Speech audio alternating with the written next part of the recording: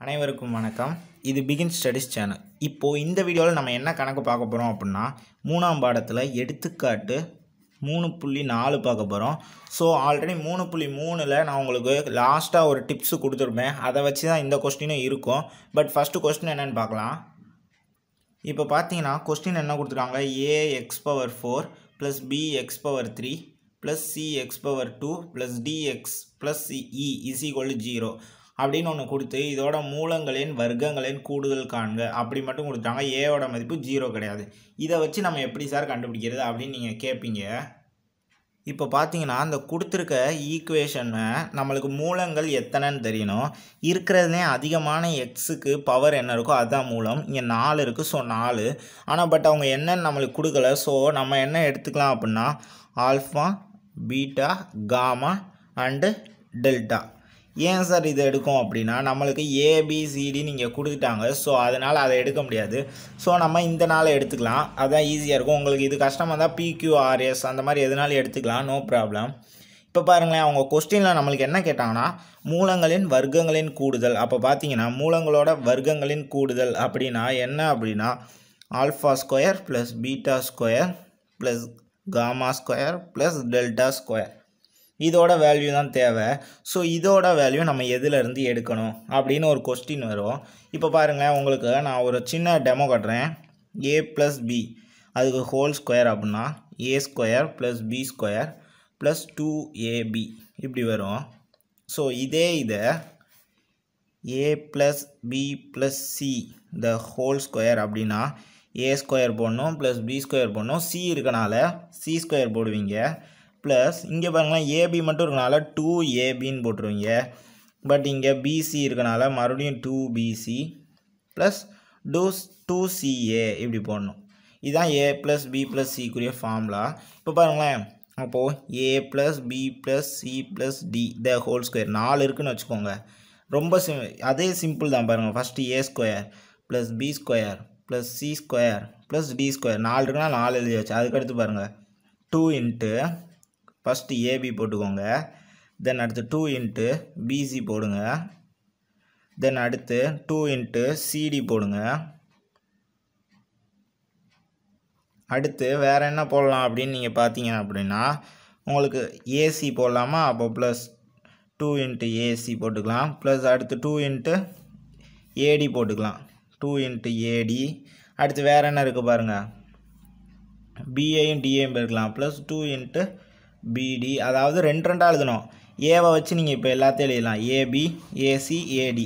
பாருங்கள், ஏபி எழுதியாச்சு, ஏசி எழுதியாச்சு, ஏடி எழுதியாச்சு. அப்போ ஏவை வச்சு இனிமேல் எழுத முடியாது. அடுத்து பியை வச்சு பார்க்கணும். பாருங்கள், பியை வச்சு பிசி, பிடி. அப்போ பாருங்களேன், பிசி எங்கே இருக்குது? பிசி எழுதியாச்சு, பிடி எழுதியாச்சு. அடுத்து சியை வச்சு சிடி. அவ்வளோதான். இப்படி தான் எழுத முடியும், தலைகளாக எழுதக்கூடாது. ஸோ இப்போது இது கிடச்சிருச்சு. ஸோ இது மூலிமா நம்ம என்ன பண்ணணும் அப்படின்னா இது மூலிமா தான் நம்ம பாருங்களேன், இப்போது இந்த 4க்கு பதிலாக நம்ம ஆல்ஃபா, பீட்டா, காமா, டெல்டா எடுத்துக்கிறோம். ஸோ நம்மளுக்கு இந்த வேல்யூ இந்த இருக்குது பாருங்கள். அப்போது இதை மட்டும் நம்ம வச்சுக்கிறோம். மிச்சதை எடுத்தோம் அப்படின்னா பாருங்களேன், a² + b² + c² + d² = இதை எல்லாத்தையும் கிட்ட மைனஸில் கொண்டு வரணும். அப்போது already a + b + c + dக்கு whole square இருக்குது. மைனஸ் எல்லாத்துலேயுமே 2 பொதுவாக இருக்குது. ஸோ 2 மட்டும் வச்சுக்கிட்டு மிச்சம் எல்லாத்தையும் பாருங்கள். ஃபஸ்ட்டு ஏபி, ரெண்டாவது ஏசி, மூணாவது ஏடி. ஏவை வச்சு எழுதியாச்சு. அடுத்து பியை வச்சு பாருங்கள், பிசி, பிடி. அடுத்து சியை வச்சு சிடி. அவ்வளோதான். இதை மட்டும் எழுதணும்.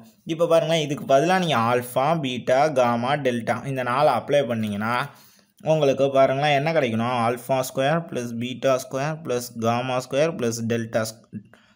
அதோட value alpha + beta + gamma + டெல்டாவோட whole square minus 2 into alpha, beta + beta, gamma + gamma, delta plus வேறு என்ன இருக்குது, ஆல்ஃபா, காமா +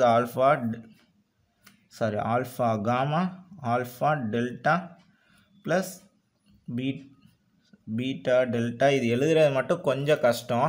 அதை மட்டும் நீங்கள் கரெக்டாக எழுதிட்டிங்கன்னா ரொம்ப ரொம்ப சிம்பிள் தான். அப்போது இங்கே 6 இது வரணும். 6 வந்துருச்சு. ஸோ அவ்வளோதான். இப்போ பார்த்தீங்கன்னா நம்மளுக்கு இதோட வேல்யூ தேவை. இது எப்படி சார் கண்டுபிடிக்க முடியும் அப்படின்னா, நான் உங்களுக்கு சொல்லியிருக்கேன். அதுக்கு தான் போன கணக்கில் என்ன சொன்னேன், அது தெரியாதவங்க இதுலேயும் நல்லா கேட்டுக்கோங்க. ஃபஸ்ட்டு 4 மூலம்னா மூலத்தை ஃபஸ்ட்டு ஒன்று ஒன்றா எழுதி கூட்டணும். அடுத்து வேறு என்ன செய்யலாம் அப்படின்னா, அடுத்து 2 2 ஆல்ஃபா பீட்டா. அடுத்து இந்த இந்த இந்த 6 தான். அப்போ ஆல்ஃபா காமா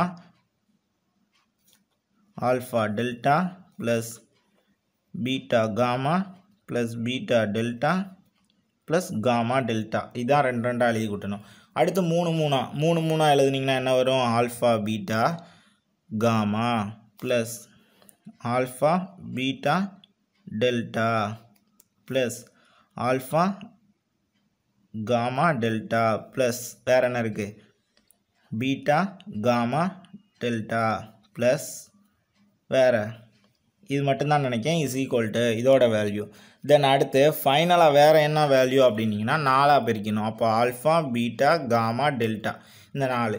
இப்போது இந்த 4 தான் வரிசை எழுதணும். இப்போ 3 இருந்துச்சுன்னு வச்சுக்கோங்களேன், இதில் ஒன்றை கட் பண்ணிடுங்க. அப்போ நம்மளுக்கு 3 தான் வரும், 4 வராது. இப்போது இதை நம்ம என்ன பண்ணணும் அப்படின்னா, ஃபஸ்ட்டுக்கு மைனஸ், செகண்டுக்கு ப்ளஸ், அடுத்து மைனஸ் ப்ளஸ், அடுத்து அப்படியே வரிசை மைனஸ் ப்ளஸ் அப்படியே போய்கிட்டே இருக்கும். இப்போது இங்கே என்ன பண்ணுறோம் அப்படின்னா, 4 இருக்கிறனால பையில் ஃபுல்லாக எக்ஸ் பவர் 4க்கு முன்னாடி உள்ள நம்பர், இங்கேயும் எக்ஸ் பவர் 4க்கு முன்னாடி உள்ள நம்பர், எக்ஸ் பவர் 4க்கு முன்னாடி உள்ள நம்பர், இங்கேயும் பையில் எக்ஸ் பவர் 4க்கு முன்னாடி உள்ள நம்பர்.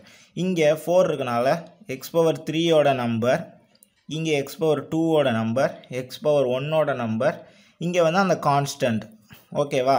அப்போ பார்த்தீங்கன்னா நம்மளுக்கு கொஸ்டினில் என்ன இருந்துச்சு அப்படின்னா, ax power 4 plus px power 3 plus CX power 2 plus dx plus E is equal to 1 இப்படி தான் இருந்துச்சு.